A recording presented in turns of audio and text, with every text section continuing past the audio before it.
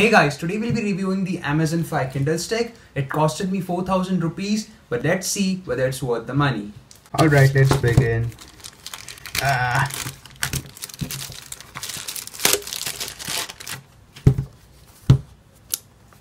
do you open this? Okay.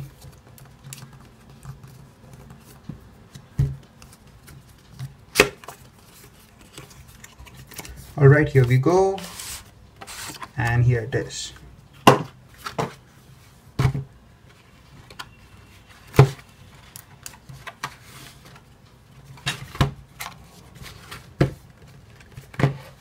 Oh, this looks great.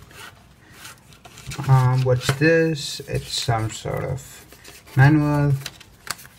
I don't need that. I believe this is a USB cable. And this is the charger. Here is the thing that you connect to the TV. And here is the voice remote, because this has some voice recognition functionality too. And these are the two batteries for the remote. So this is what I got with the pack. Let's set it up and see what happens. And they also have this, which is an HDMI extender cable. Right, so this is how you set it up. You need to take this power adapter, put this thing into the Fire Stick, and then we need to connect this to the HDMI extender cable to the HDMI extender cable. It's so tight. Alright, and then we need to attach this to the HDMI port in your TV. So let's set it up and see whether it works. Remove these plastic things, they can be a fire hazard.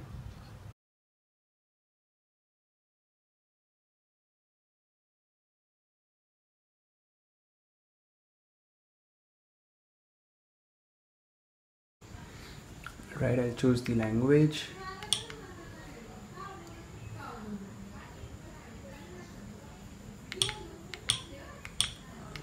Connect to Wi-Fi.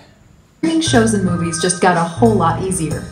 Fire TV connects your HD TV to a world of online entertainment and lets you watch your favorites just by talking to your Alexa voice remote. And it's done.